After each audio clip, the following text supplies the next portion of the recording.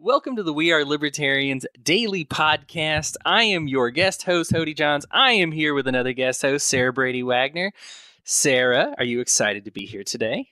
I'm always excited to be here. Awesome. Me too. I am more excited that we could end up making this thing happen. It's been an eventful day for both of us. You mentioned you were painting your house, and I was wondering what color the hair was going to be. How much was going to be the nice purple pink, and how much was going to be paint. So. Well, I'm good about, you change clothes, put it back.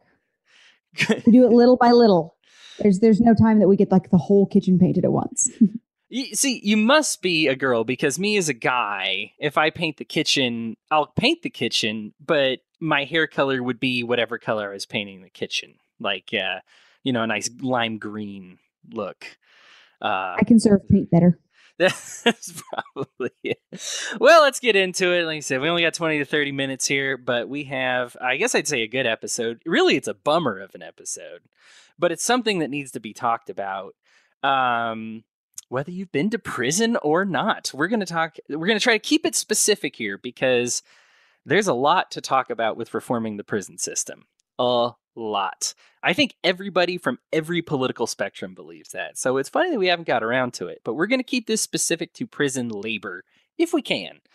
I understand that you have some personal experience to share on the subject. Not to throw you under the bus there for your future employers, but... Well, I've already talked about it on a couple podcasts. So If anybody who doesn't know, I have been to jail, not prison. Oh, okay. The difference being jail is where you go for less than a year, and prison's where you go if you're going away for more than a year. Oh, okay. The year long is the... Okay.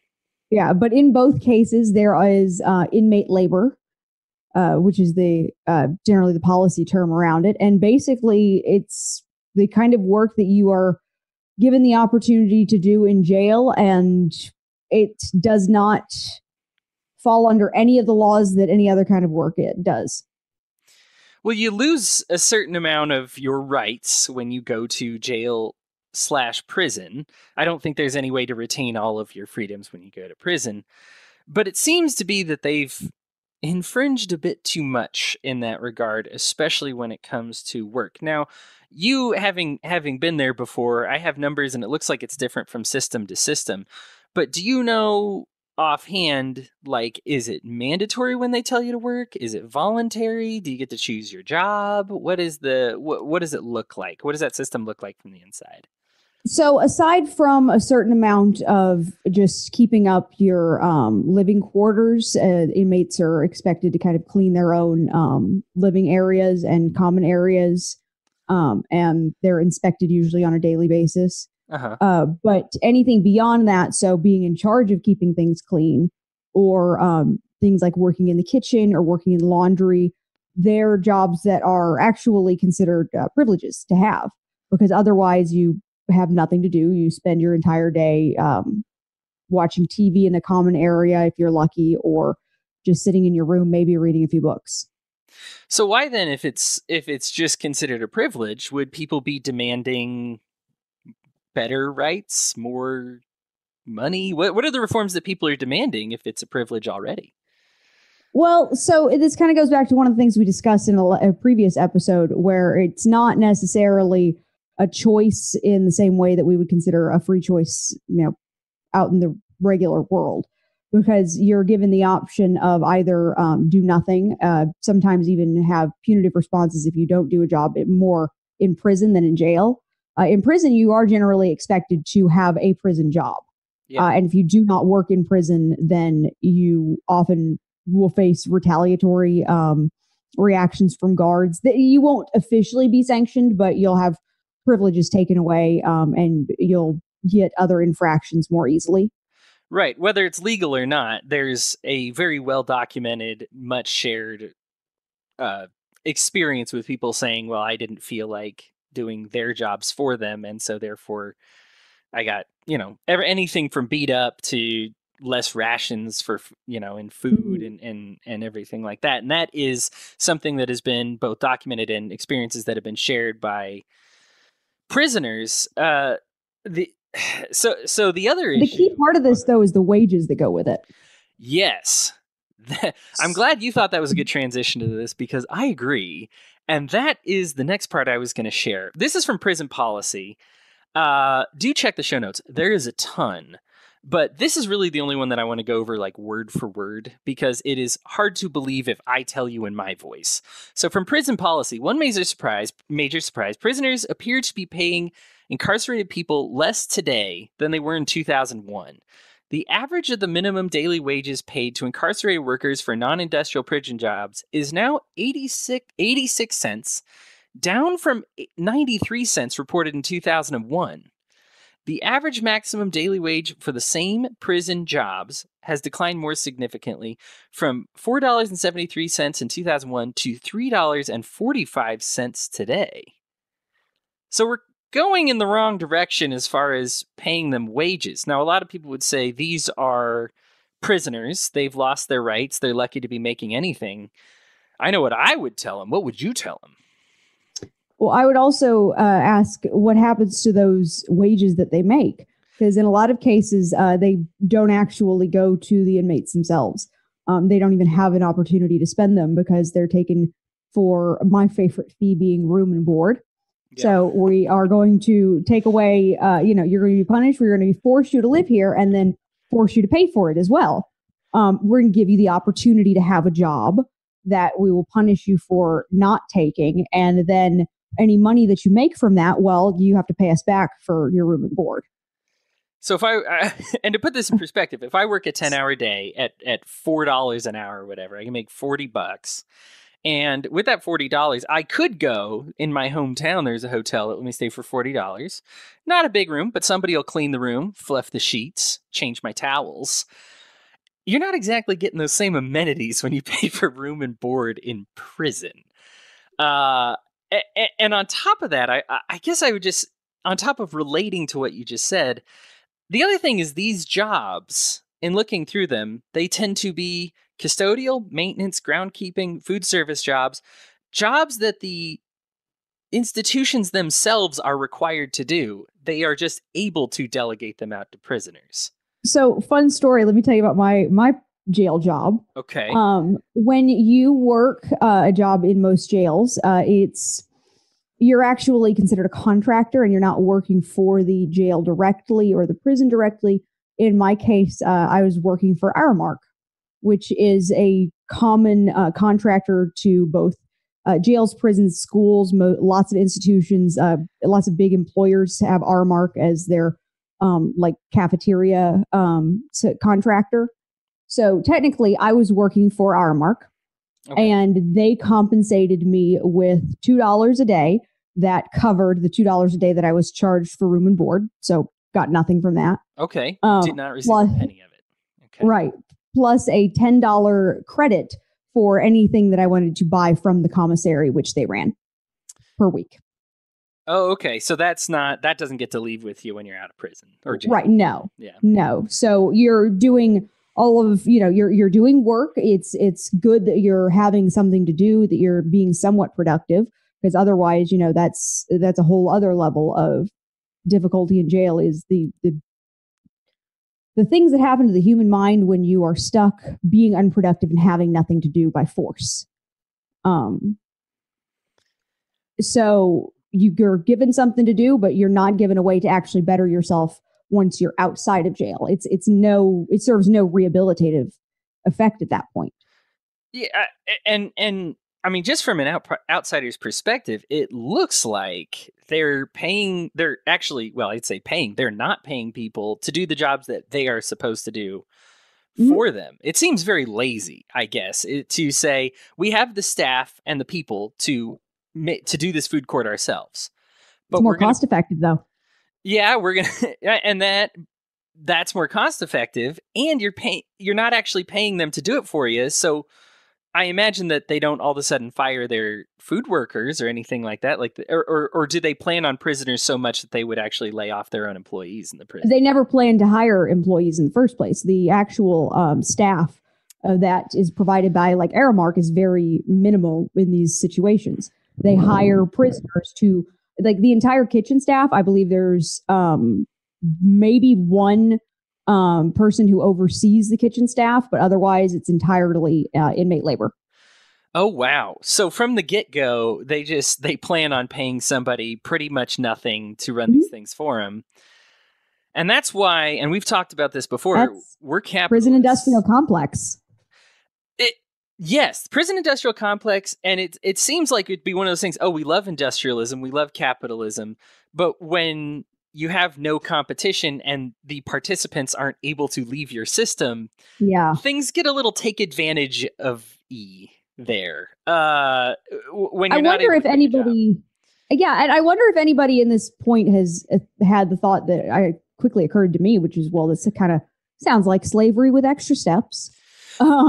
So they actually, on the inside, call this prison slavery. During the hunger strike from the prisons a month ago, this is one of the things that they called for was the end of prison slavery. And I had to look it up, and I said, what is prison slavery? Are they really slaves?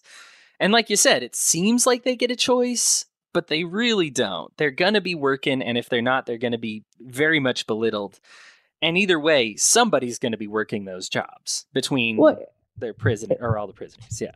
The messed up part, though, is that even if it is slavery, it's still legal. They're prisoners. And that's really that's the heartbreaking part about this. And that's the thing that I think we as libertarians need to get into is what rights do they lose? What rights do they retain? Is there still a political and moral duty to these prisoners? What's our obligation as a guy who will probably never break the law because I'm too afraid, except that I always accidentally break the law like everybody else, not knowing it. Whatever they estimated, like 3 times a day, like average person does like 3 felonies a day without realizing it, But as somebody like me who just pretend I don't know that statistic, I never break the law. Why should I care? These people broke the law. Why am I fighting for their rights? What would you tell someone like that? You never know when you might end up in that situation. I actually think one purpose that I've served to a lot of people that I've talked to is giving them a visual example of someone who you would never expect to be a felon or someone who's been to jail, but has. Yeah. Because like you said, it's so easy to unintentionally or even just in the course of making poor decisions, run afoul of the law and end up in that situation. And you got to consider what might happen if you or someone that you love ends up in that situation. Statistically, it's likely. One out of 3 Americans at some point in their life. Something like that. I have a stat that I don't know. I feel like that's really high. We're 5 times anybody else in the world to send you to prison. Yeah. So, I mean, it's very likely compared to any other country in the world that you're going to get sent to prison. 756 per 100,000 of the national pop. is currently behind bars. Oh, yeah. So that's not high. But there's currently like 1.5% of people are in jail or prison or on probation. Yeah. And 76% of those people in prison, victimless crime. So that's just another tidbit for your libertarian hat there. That it's easy to think of them all as murderers and thieves. And me being a minarchist, I understand the need for a prison. I think that even in an anarchist society, we would have an area, a timeout area for people that were bad, right? So I think in some rate, it's going to be hard to dispose of a prison system entirely, and I'm definitely not proposing that. But certainly we should keep it rare, especially if me, the average taxpayer, is paying for these people to go to prison. You want to keep it rare anyway, but it's not as rare as it should be, like you're saying. And well, I think part of the problem with that is considering jail as kind of like an adult timeout, because that's not what it is. Like, jail is far more impactful on people's lives than an adult timeout. It's taking someone away from their entire livelihood. Generally, it's not uncommon for people to lose their housing, to lose their job, to have significant issues with family, oftentimes to lose custody of their kids. I mean, it's really crazy the amount of things that can happen because you went to jail. And I know we're getting a little off on the tangent because I knew we would, but I mean, I want to ask you a question. Yeah, go ahead. We have this, this inmate labor. Okay. Why are we talking about it? What has happened that how did the inmates take use of their labor recently? So one of the what you're saying, like why the hunger strike happened, or like what has been happening with labor recently that's got it under the microscope? Well, I'm specifically talking about the labor strikes. That it makes a difference that when prisoners don't do their jobs because they're running the prisons. So this was kind of an effective method during both the hunger strike. It was actually not just a hunger strike, although that got a lot of the attention. We actually had a video of that, which is why it got a lot of the attention. But it was a labor strike as well. They called for that. The thing is, these prisons can't function without it. And that's what really puts it under the microscope. These are supposed to be functional prisons for people who maybe you don't want around other people, even other prisoners, right? And so the issue is then you put them in these situations where not only do we require them to be around other people, we need them to be around other criminals, which might not be the best for their health either. And so what's going on is we're saying, hey, you can't fit in with normal society. What I would retort, and what seems to have come into light here, is you say, okay, these people can't function in society. Now, 86% of victimless crime can. So, but for the 14% that can't function in normal society, you're still creating a society in prison. What type of society can they function in? And so I would say that even though these prison conditions don't seem like they matter to you because you might not find yourself in prison, I think I had a statistic here. Most of these people are going back out. Even the ones on violent crimes are going back out on the street. And so we need a society in prison conducive to creating people that can function in our society. Instead, the society in prison is one of, you're encouraged to join a gang for your own protection. You're encouraged to sneak stuff in. You could listen to some of the cost episodes on Weird Libertarians. Jerome's story where he talks about being on the inside, and he's got 2 episodes and how that doesn't work out. And I would just say that this type of society and specifically abusing these wages does not teach people what they should do when they get a job on the outside, because that's not how it works. They're taught that they have to. You don't have to. And then they confront when they're on the outside to say, oh, I don't have to get a job. Nobody's making me anymore. You haven't taught them anything. You haven't shown them the opportunity. You haven't shown them profit, like you said, from their labor. And so there's just numerous problems with the labor system because it's not conducive to rehabilitation. It's conducive to making money or saving money for our government. Right. And it goes back to kind of what we were talking about, the whole idea of, this is a whole system and a complex, and it really does rely on this inmate labor. So much so that, there was, I want to say it was in Texas a couple of years ago that their incarceration rates were falling, and they had prison guard unions who were lobbying for more strict enforcement because they didn't want to lose jobs by having less inmates. It's really important to sometimes look at these systems and say, is this what we want to keep perpetuating? And to the point about, slavery being legal, that's constitutional. That's part of the 14th Amendment. It specifically says that slavery is illegal except in the case of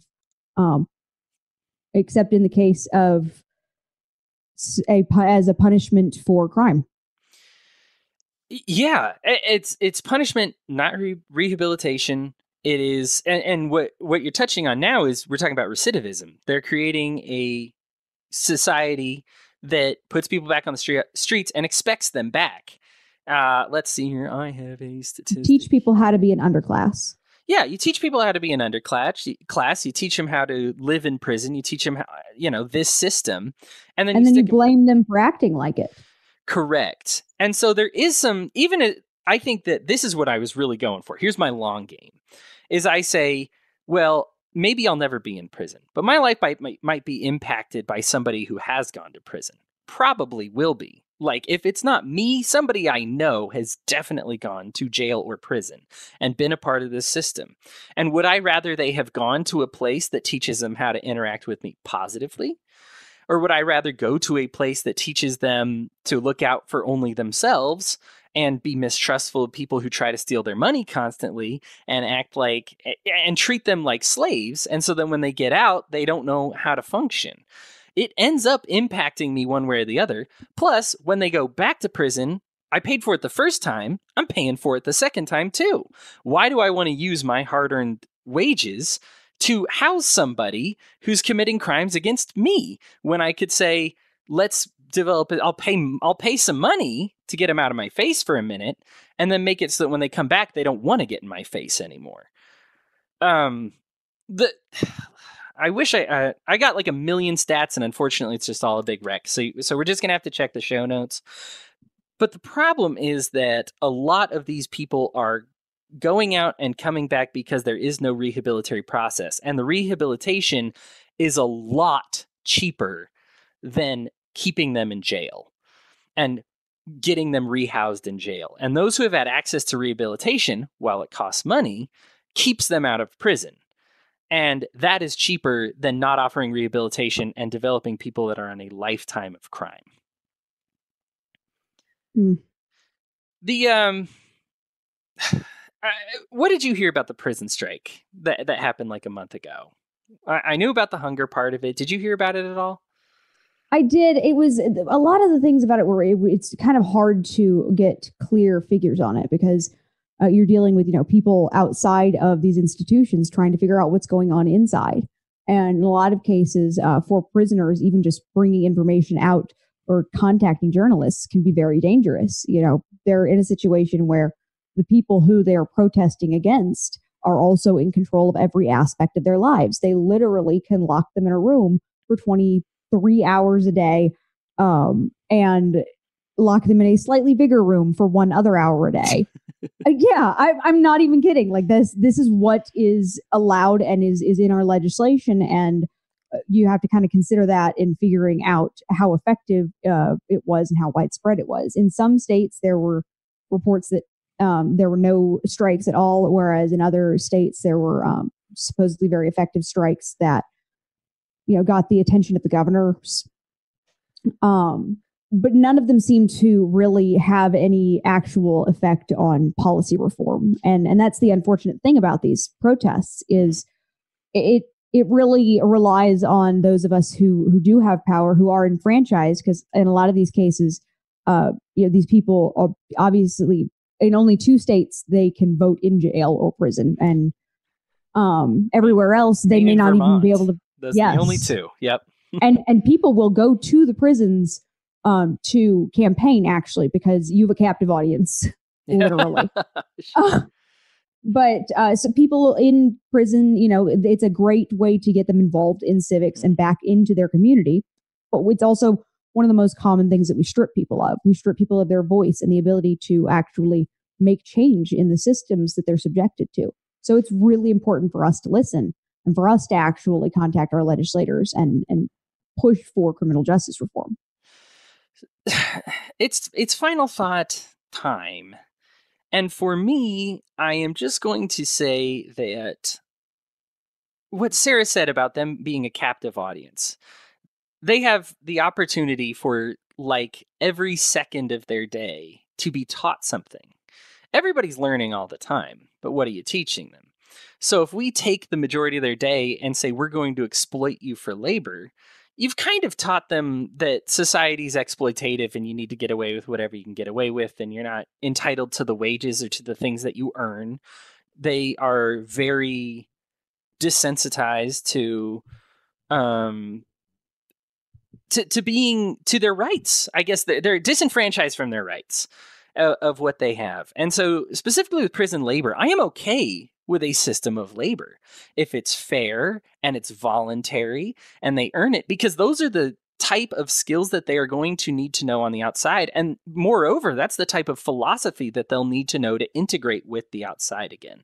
To say that if I understand that I'm entitled to my wages and that if I do this work, I get this money, they come to have a positive relationship with work as opposed to a negative relationship with it, and a positive relationship with guards, officers. Instead of seeing them as overlords, they say, oh yeah, I work next to that guy. I remember him treating me like part of the team. And so that's my final thought, that this will help you as a non-prison/jail goer. It'll save you money, and it'll decrease your chance of getting robbed if we treat these people fairly and pay them fairly. And with that, That's I will true. turn the time over to you. Well, I feel like I said my bit before.